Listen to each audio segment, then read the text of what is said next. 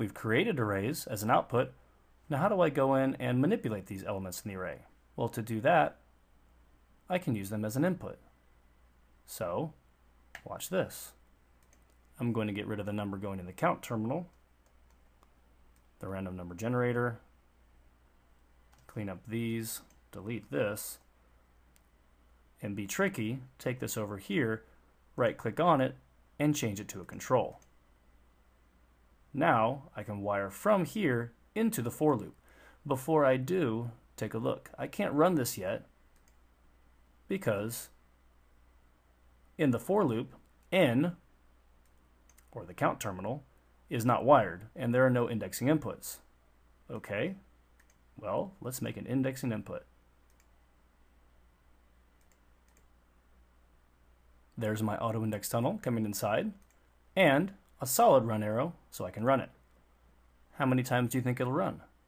Let's find out. I'll create an indicator off of the iteration terminal and run it. 4. Did it run 4 times? Well, no, not really. It's 0 indexed. So if I run it, I can see 0, 1, 2, 3, 4. So counting that 0, this ran 5 times, which is the number of elements in the array. So when I auto-index an input from an array, the loop runs once for each element of the array. Can I disable indexing as before? You know it. I will click on disable indexing. I get a solid tunnel. What am I taking in each time? Well, if I create an indicator here, I can see that each time I'm running this, I'm taking in a different value out of this array, one by one, bringing each value in. So that could be helpful if I want to do something like multiply each element in my array by a certain value. Maybe I multiply it by 3. Take that and wire it to the border, create an indicator here, turn off, highlight execution, run it,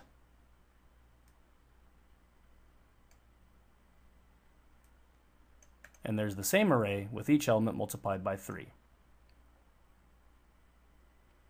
Incidentally, those of you in the LabVIEW will know that I could also just use the polymorphism of the multiply function to wire this array and scalar directly into here and have the array output.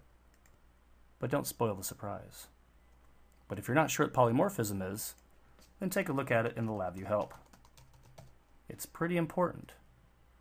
Remember, polymorphism.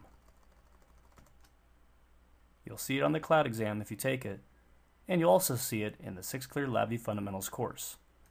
It's really good.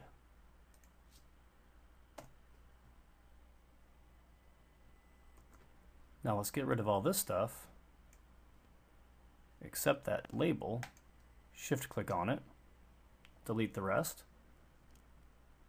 Now can I right-click on this terminal as before and disable indexing? Sure I can. I can't run my VI anymore because LabVIEW doesn't know how often to run this loop, so I'd have to tell it, maybe 5 times. But then what comes in each iteration? Well, it's the entire array. Why would I want the entire array each time? Good question. A typical use case is to compare multiple elements in the same array together. So, let's say I want to compare the 0th element to the first element, or the first element to the second element, and so on. This is an easy way to do that. Of course, there are other ways to program that, but we're talking about auto-indexing and arrays here. Stay focused. So far I've kept it simple and done a 1D array, but how do I create or manipulate a 2D array? Or more?